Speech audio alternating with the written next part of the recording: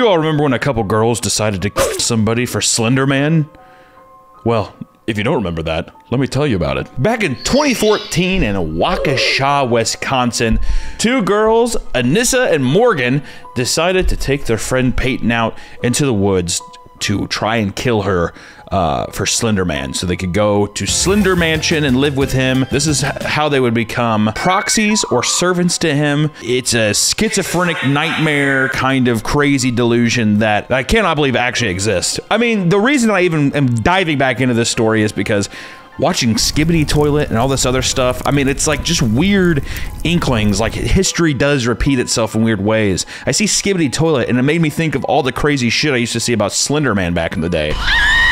All the crazy lore, people getting in, making their own content about it, but it makes me think, I mean, is this gonna happen again? It's fucking horrifying to think about. But unfortunately, like I said, Anissa and Morgan took their friend Peyton out into the forest in 2014, and Morgan stabbed Peyton 19 times while Anissa was nearby and watched and was a part of it. And in my recollection, I feel like I remember Peyton died. I thought it was this crazy thing, but Peyton, like the fucking rock star champion, survives, crawls to a busy road, and is rescued by somebody, and she survives the whole fucking thing. Fucking Medal of Honor. I don't know what kind of military grade medal we can give this person, but that's pretty fucking amazing and remarkable. And it's just so badass. For the rest of your life, just, you know, just so fucking amazing. And a much happier ending to the story than I thought it was. You know, I'm throwing all this to you so fast. Do you remember who Slender Man is? Do you? The Slender Man is a fictional supernatural character that has originated as a creepypasta internet meme, a fictional character generally depicted as a tall, shadowy figure with a blank face, usually wearing a black suit, sometimes with tentacles coming out of his back, sometimes not. He is usually depicted hiding in forests or out in dark fields at night. Remember that now? Is it kind of slowly starting to come back a little bit? Remember all those games where it's going around and you had to find notes in the forest, you all static, and then boom! People believe Slender Man can cause amnesia, bouts of coughing, and paranoid behavior. It is even thought Slender Man can read your mind. Slender Man became a sort of occult internet phenomenon for young people, and it is considered one of the internet's best known urban legends. Kids love horror stories. That's why the Backrooms is so big. That's probably why some of my content does well. People just like this shit. It's the curiosity that gets you. It's like at the time in your life when you're most afraid of like the most magical of things. You know what I mean? You're not afraid. I'm afraid of having a heart attack now. I'm a fat piece of shit. That's a legitimate fear. Having my foot cut off. I'm a diabetic. I don't know what the fuck's going on. Real, not fun and magical things. Versus, like, I remember when I was afraid of a red squirrel. I don't know why I was afraid of this red squirrel, but it was, to me, it was magical. It talked, and it's just like the weird little things that you kind of choose to believe or that really sink into your adolescent mind. Today's video is sponsored by Manscaped. Manscaped is the premier leader for men in lifestyle and grooming. More than 8 million men trust Manscaped with their most sensitive areas. Cock and balls. Speaking of sensitive areas, let's talk beards. It's hard to find your look, and that can really change the way about how you feel about yourself out in the world. I've tried a couple different hairstyles over the years, but for a while now, I've had hair on my face. It can really change the way you look, but you gotta do more than just have the hair. You have to find the shape that works and keep it maintained, or else you're just gonna look like a mess. But don't you worry. Manscaped has got you covered with the new Beard Hedger Pro Kit. Inside, you got a beard trimmer plus trimmer guard, beard oil, beard shampoo, and conditioner. Also included a beard accessory pack, comb, scissors, and brush. The beard trimmer comes with 20 hair cutting links with an all-in-one size guard, keeping things compact and easy, while the beard oil keeps your skin hydrated, which will help with patchiness and will keep you smelling amazing. No beard? No problem. Manscaped has a ton of other great products to keep you fresh, clean, and desirable. When you look better, you feel better. So feel better with Manscaped. Get 20% off plus free shipping at Manscaped with promo code PAPAMEAT at manscaped.com. That's 20% off plus free international shipping with promo code PAPAMEAT at manscaped.com. Thank you, Manscaped, for sponsoring the video, and back to the video. What did happen on this day, right? What did happen? What was the buildup of all of this? What was this fateful day even like? In 2014, Anissa Weir and Morgan Geiser lured Peyton Leutner into the woods while Geiser stabbed her 19 times with a kitchen knife, and Weir urged her on. In prep of this and just kind of reading it again, I watched the HBO documentary Beware the Slender Man, and in some of the interrogation tapes during this, it was really scary how the honesty of children, but also just how much lack of remorse they had and how this thing that they were supposed to do, which is killing a human being. It was less about that they were freaked out about killing somebody, and more so just kind of like, it was just so like cold, and it was so devoid of human emotion. It was very odd. Did you feel bad? I just stabbed one of your best friends. I thought about it, but then I decided that remorse will get me nowhere.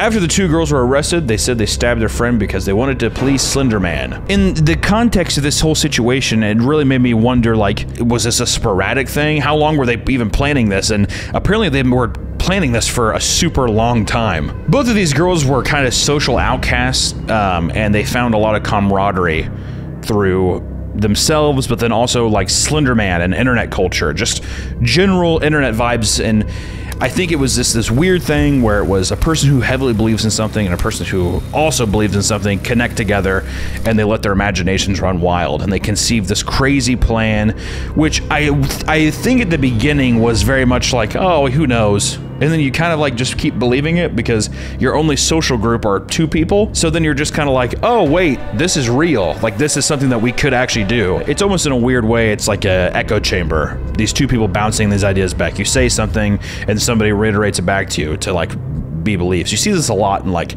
extreme religions. You see it a lot in like fandoms, even like crazy diehard fandom. I am now the alpha. Not how this works. Taylor Swift fans, that's a fucking echo chamber, dude. Slender Man killer, Taylor Swift fans, not a lot of difference. Okay? And it's odd because I don't think it was even malicious, really. It was just all in the goal to get closer to this thing that they love, which it makes me feel bad for how young and naive they are, but it also makes me, it's like so much more sinister in that way. Like there was no care of human life. It was all to appease this character that was in PewDiePie videos. Like they just need to fuck my brain up a little bit, you know? Just to kind of give you the specifics of what actually happened. It gets a little gruesome, so you know. The girls are playing hide and seek at the time in a park prior to the attack. Peyton was stabbed in the arms, legs, and torso with a 5-inch long blade. She suffered wounds in 2 major organs. 1 cut went through her diaphragm, cutting her liver and stomach. There's been reports that it was inches away from massive arteries that could have killed her. Somehow, some way, she just was able to hold on long enough and crawl back to this busy road where a cyclist found her. 5 hours later, the police found and arrested Weir and Geyser at a furniture store. The goal of the girls was to meet Slender Man at his mansion, Slender Mansion. Yeah, the whole thing has been so creative so far, and then it's just like, Slender Man lives in Slender Mansion. It's like, oh, okay, of course. Which is apparently in the Nicollet National Forest, 200 miles away from where they were found. So these girls and this naive idea were that they were going to kill this person and then walk 200 miles to Slender Mansion, which no. It's not like a McDonald's place. It's like a Foster's home of imaginary friends of creepypasta figures where they'll live like servants, but I think that they get treated okay. It's all very, it's kind of like whatever you want to decipher and believe in the situation. It's never just black and white. It's kind of like people have like, oh, he's so dreamy. And other people are like, oh, he's gonna rape and kill my family kind of thing. It's, or he's gonna abduct children like the fucking Pied Piper. That was kind of the origin that people kind of derive Slender Man from the Pied Piper story. There's a clip in the interrogation tape which is kind of funny. This was like, how long was I walking? And the officer was like, what do you mean? She's like, I'm just not a very athletic person. I just wanted to know how far I walked because I'm usually not very athletic. Honestly, don't know where the deputies found you. Was the 200 miles close? Like, were we close to it? And it's like, no, you were gone for like 5 hours. Through my mental fog, I always thought that there was like a mastermind, like a Charles Manson situation, where it's like the person who's the mastermind kind of like had somebody do their bidding kind of thing, and it's like it wasn't their fault. But whenever I researched it, they're both kind of just mentally not fully there. Morgan is schizophrenic, but she showed like no remorse at all.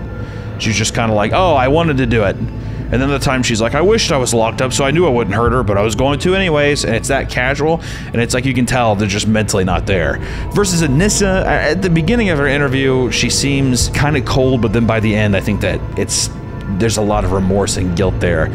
But what's interesting is that while you have these two kind of moral dilemmas going on, or like lack of morality or morality, but they both met in the middle to be like, it was necessary to appease Slender Man. But what's weird to me though too is that Morgan has legitimate schizophrenia. I mean, she's like talking to people, hallucinating, fucking her brain is just like all over the place. But this is a friendly reminder also, Peyton once again, rock star. I feel like if I was stabbed 19 times, I would just probably give up and die. Let me just say this. You'd have to come to me. Like, I'm not gonna crawl, all right? I've already given up on my body in the real world. I don't think I'm gonna fight for it.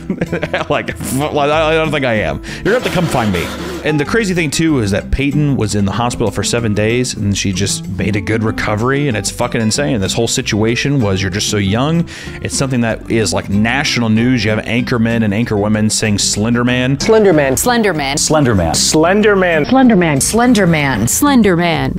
And they're saying that the character's name is Creepypasta. It's like all these old people just being like, what the fuck is this? They like go down, they're like scrolling through like Escape the Fate music videos and Nostalgia Critic. Is this Slender Man? I don't know. Throw it on the news. Fuck it. Just throw it on the news. But I think Peyton just kind of like stepped away from everything because I can't imagine the emotional trauma that happens after getting stabbed 19 times over an internet character. In 2017, Anissa pleaded guilty to second-degree intentional homicide. She was sentenced to 25 years in Winnebago Mental Health Institute, baby. In 2018, Morgan was sentenced to 40 years in a psychiatric hospital. I think when they were tried by this time, 2018, she probably just turned like 16, 17, 18, like somewhere around there. Part of their defense was to try them as children, but they were like, with the severity of it, and also they're from fucking Wisconsin, where every other horrible person on earth is from. Jeffrey Dahmer, Red Letter Media, all those fucking guys. I'm kidding, I love you. But yeah, they were tried as adults immediately, so to be fair, the fucking 19, I mean, you stab somebody 19 times, you can't, yeah.